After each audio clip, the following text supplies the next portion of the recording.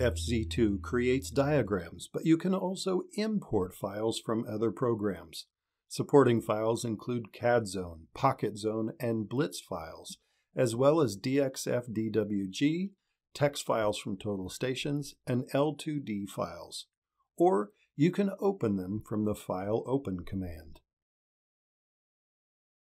Exporting files is also accomplished through the File menu. Select Save As, browse to the desired folder, and select your file format. Click Save to export.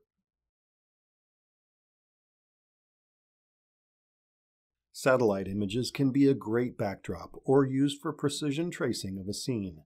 Click the Satellite tool to open Google Maps. Enter an address or coordinates. Resize the window as needed.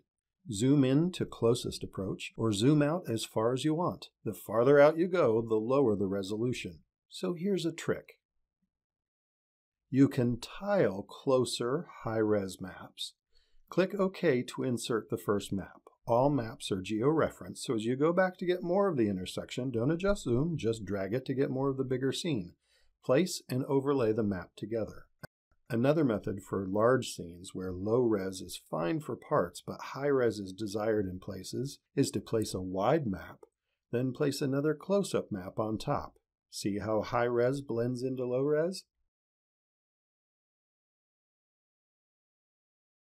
Satellite images may have unwanted artifacts, like cars or trees. Remove them by selecting a map and clicking the Image Cleanup tool. In free mode, hold down the mouse button and scroll around the object. The background is sampled and applied over the surrounding image. Remove cars or shadows, but sometimes you might want to touch up an image. Click Poly and either select the color from the palette or right-click and click Select Color. Click the color you want, then trace the object to fill. There is an undo command to delete the fill if needed. Notice on the Tools panel several options, including transparency to make it see-through, fade to make it lighter, and contrast to make it darker. Labeling is important to scenes, so click the Text tool, make any adjustments, and enter the desired text into the text field on the panel. Place the label in the diagram with a click. Rotate as necessary with the grips. The label gets a bit lost, so we can easily make some changes. Select the label and add a fill and border. Alternatively, you can adjust the font settings. Among the standard styles is Show Drop Shadow, which is particularly effective. Change the color of the font to light blue or yellow and really make it pop. You can also place photos. Click the drop-down arrow beneath the satellite tool and click the camera icon. Browse to your image and double-click. Then click to place it. Use the Horizontal Align command to draw a line on the image that you want perfectly horizontal.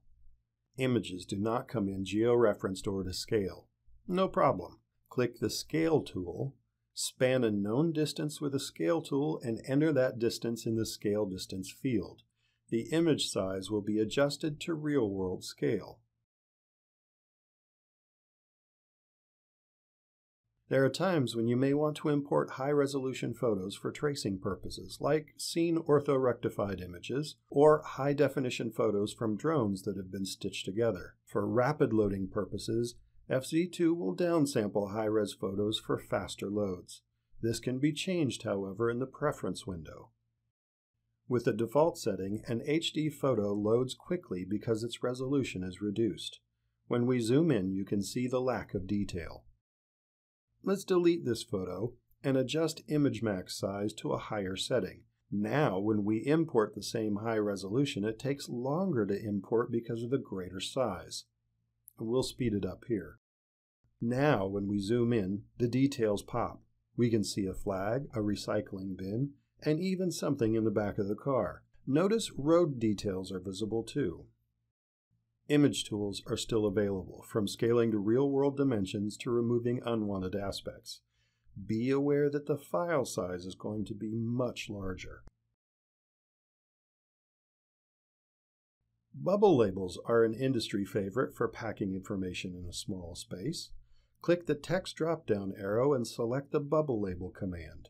The first click places the arrow point, the second click, the label. The command doesn't end with one label. You can immediately place more. Here, we're indicating the presence of witnesses by entering a W in the Text 1 box and the starting number in Text 2. Alternatively, the bubble itself can indicate the location of the witness and the arrow indicating what direction they were looking. Arrows and labels can be easily moved. Press Escape to end the command. The Tool panel gives you several options. Not only can you change the text, you can make it a rectangle and fill it with color. Click Settings to make font style changes. Thank you for joining us in this overview of the FARO Zone 2D image and text features. Online courses are available at FARO Academy, and more video tutorials can be found on YouTube.